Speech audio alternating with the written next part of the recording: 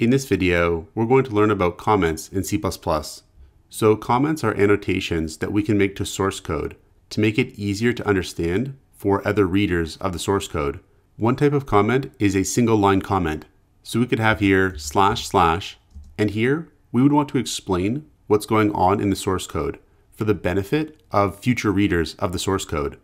So here we're telling the user to enter two numbers. So the comment might explain what's going on in the code here. We could say prompt the user to enter the two numbers. And the idea is that this comment is describing something that's going on in the source code.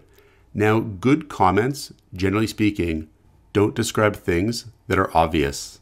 For the most part, we want our comments to explain things that are less obvious, that are trickier to understand. Now, comments like this don't end up in the executable program that the compiler produces. When we compile our source code, comments like this are stripped away. Now, we can also place comments at the end of a statement. So for example, I could have a single line comment here. I could say declare 3 variables. Now we can also have what are called multi-line comments. And multi-line comments allow us to create a comment across multiple lines. So I could say here /*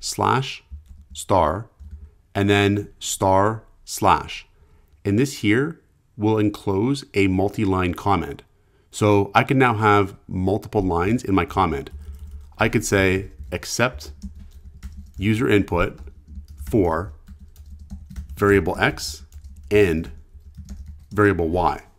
And this comment now exists across multiple lines. We could create a multi-line comment with multiple single line comments. So I could have something like this, // add together x and y to produce the sum. So you can do that as well. Now, sometimes comments can be useful to temporarily remove parts of code while we experiment with some new code. So maybe, for example, we think that there's a problem with this statement here. We could temporarily comment it out. We could have a comment here that removes this statement as code. It's now a comment. And then we could try something else out. We could try sum is equal to y plus x. And then if we find that this modification doesn't help and we want to go back to the old version, we could then either delete it or comment it out and then uncomment the old code to bring it back as compiled source code that's going to be part of the program again. This is actually a common informal technique used by developers to help them solve problems. So this is how we can use comments in C++. Check out portfoliocourses.com, where we'll help you build a portfolio that will impress employers.